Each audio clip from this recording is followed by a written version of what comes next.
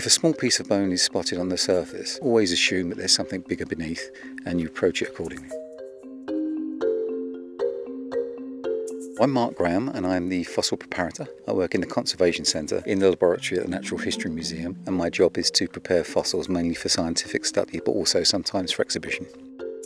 When you initially find a piece of bone, you want to mark it with a little flag to show that something's been found there. That way nobody's going to walk over it and do any damage. And then you use a series of tools really, so it might be that you start with a large spade and a geological pick and then work your way down through to smaller tools. So you're removing all of the sediments and the overlying rock piece by piece and very, very slowly. And you'll soon get an idea about whether you found a small piece of bone that might be a fragmentary piece, which we call float, or it might be that that's part of an associated animal, in which case you want to be very, very careful.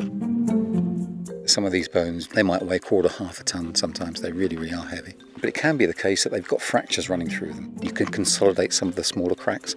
That means putting in a glue to try and hold it together. But the best thing to do, if you've got anything that looks rather large, you need to get some kind of support material around it. You can create a plaster jacket, which is strips of bandage, which we dip into plaster, put that over the bone, and then when we're confident that we can move it, we can then cut away that pedestal, carefully flip it over.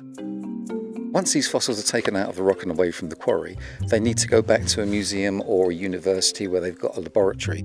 The first job would be to remove that jacket really carefully. You'd be using cutters and prising the jacket open, and then you set about removing the remaining rock from around the fossil.